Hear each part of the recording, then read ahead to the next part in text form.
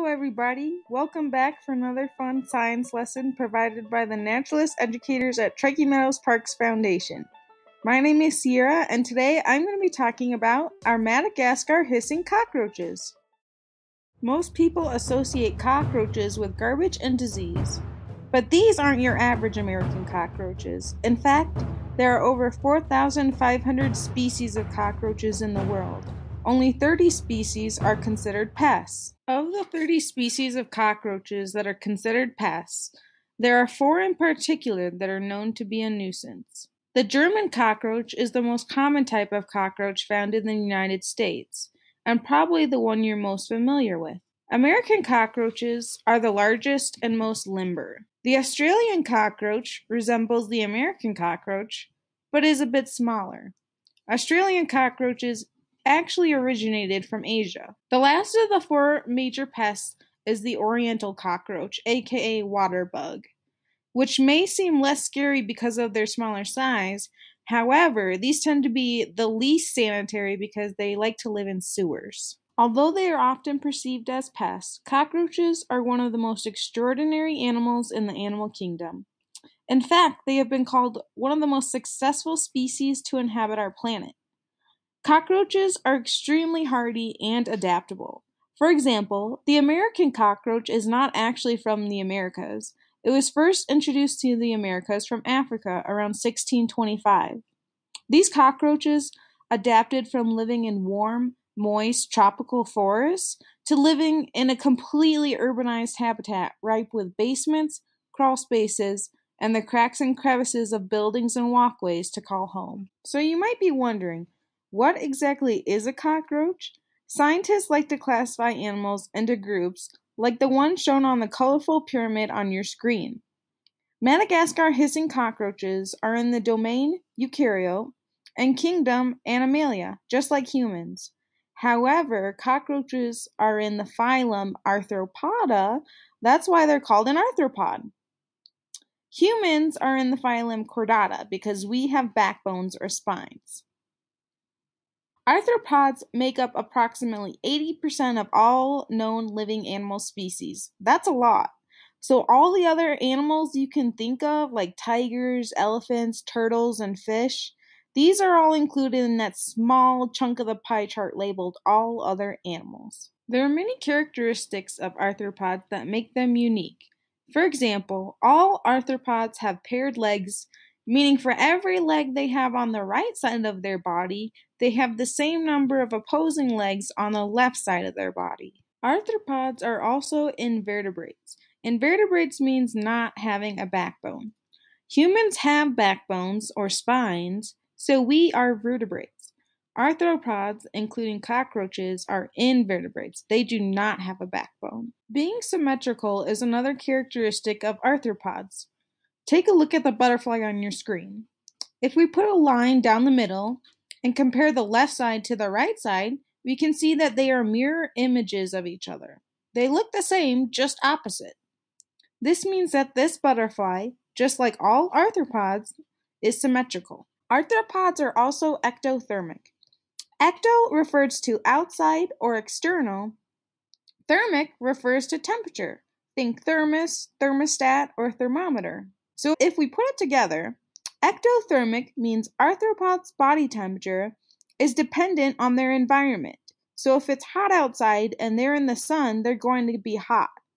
If it's cold and snowy outside, our arthropods are going to be cold too. They have to seek out somewhere hot or cold in order to change their body's temperature. Humans don't do this. We can shiver when we're cold to try and warm ourselves up. We also sweat when it's hot outside to try and cool ourselves down. Arthropods don't get to shiver or sweat. We keep a heat lamp over our roaches to provide them with a source of warmth. Another cool characteristic of arthropods is that they have segmented body parts. The number of body parts depends on the arthropod. For example, insects, like this bee, specifically have a head which is separate from the thorax, which is separate from the abdomen. Having an exoskeleton is one of the coolest characteristics of arthropods in my opinion. The exoskeleton is a hard outer shell that provides the arthropod with protection, kind of like Iron Man's suit. Arthropods also have jointed appendages, meaning they have joints on their legs similar to our knees and elbows. In addition to jointed appendages, arthropods also go through a process called molting. Molting occurs when an arthropod is growing and gets too big for its exoskeleton. Because exoskeletons are non-living, they cannot grow bigger by small increments like the human skeleton does as we grow. Instead, arthropods must shed their old exoskeleton and grow to a larger size before their new exoskeleton hardens. Nymphs, or young Madagascar hissing cockroaches, molt 6 times over the course of 7 months. At the last molt, they become sexually mature adults and are ready to start having babies. Adult Madagascar hissing cockroaches never molt. Compound eyes are basically thousands of small eyes which work independently of one another to see and process as much information as possible. This is one of the reasons why flies are so hard to swat. There are 4 main arthropod groups: the insects, such as our ants, beetles, bees, and true bugs; the arachnids, like our spiders, mites, ticks, and scorpions; the crustaceans, such as crayfish, pillbugs, or roly-polies, crabs, and lobsters; and the myriapods, which include centipedes and millipedes. We are going to be focusing on the insects today because that is the group that our Madagascar hissing cockroach falls in. All insects have 3 pairs of legs, or 6 legs total, 3 body parts, including the head, thorax, and abdomen, 1 pair of antennae, and most have wings. The Madagascar hissing cockroach is an example of an insect that does not have wings. However, they sure do love to climb. Now that you have some background information on arthropods and insects in general, let's dive into Madagascar hissing cockroaches. As you could probably guess, our Madagascar hissing cockroaches are from the country of Madagascar, which is an island off of the southeastern coast of Africa. Madagascar has a tropical climate. When our cockroaches lived there, they would make their homes on the forest floor, in the soil, under leaves, or in logs. The cockroaches are nocturnal, meaning they are awake in the night and sleep during the day. They also love warm temperatures between 70 and 80 degrees Fahrenheit and moist conditions because they come from the tropical rainforests of Madagascar, which are hot and humid. Madagascar hissing cockroaches are scavengers. This means that they search for their food, which primarily includes rotting leaves, fruit, and other plant materials. Our Madagascar hissing cockroaches are particularly fond of cabbage, pears, and bananas.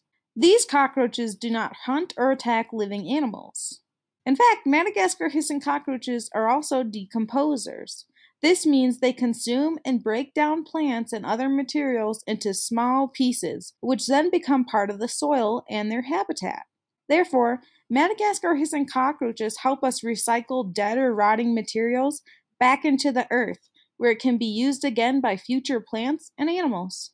You will rarely find a Madagascar hissing cockroach living by itself. These insects like to live in large groups called colonies. We have well over 50 cockroaches in our colony at Truckee Meadows Parks Foundation. Madagascar hissing cockroaches go through a gradual metamorphosis, from an egg to a nymph and finally to an adult. Females appear to bear living young, but nymphs actually emerge from an egg case called an ootheca. In most cockroach species, the female drops the ootheca on the ground or deposits and glues it to something. In the Madagascar hissing cockroach, the ootheca is retained within the body of the female for about 60 days until eggs hatch. As many as 30 to 60 nymph roaches can be born during one pregnancy. On average, Madagascar hissing cockroaches will live anywhere between 2 and 5 years. They may get up to 2 to 3.5 inches long, and they weigh on average 0.8 ounces. You also may be wondering how we tell our male and female Madagascar hissing cockroaches apart. Well, males have prominent protrusions on their thorax called pronotal humps. They kind of look like little horns. Males also tend to have brushier antennae.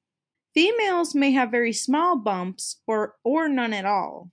The pronotal humps on male Madagascar hissing cockroaches are important because males tend to establish territories and will defend them from other adult males. Females, on the other hand, do not fight. So at this point, I bet you're wondering, but why are they called Madagascar hissing cockroaches? Well, just like cats and snakes, our Madagascar hissing cockroaches also hiss. The cockroaches hiss to scare off predators, to signal danger, and to find mates. However, our Madagascar hissing cockroaches don't hiss out of their mouths. They hiss by pushing air out of the little holes on their back called spiracles, which they use for breathing. Males tend to hiss more than females, and during territory battles, the winner tends to hiss more than the loser. The ability for Madagascar hissing cockroaches to hiss out of their spiracles is special and unique because most insects that make noise, such as our crickets, do so by rubbing body parts together or by vibrating membranes. Take a listen to some of our Madagascar hissing cockroaches.